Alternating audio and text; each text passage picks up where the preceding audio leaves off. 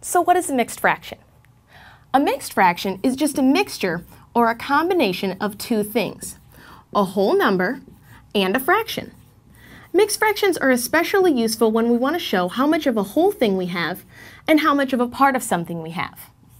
The form for a mixed fraction looks like this, a and b over c, where a is our whole number and b over c is our fraction. Now there's one big thing to note about mixed fractions. If you have something like a and b over c, that's equal to a plus b over c. It is not equal to a times b over c. Let's take an example. Let's say I ate 5½ cookies. Go ahead, say it. I ate 5½ cookies. Good.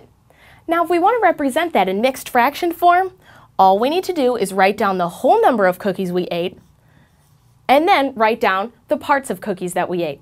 There's your mixed fraction form.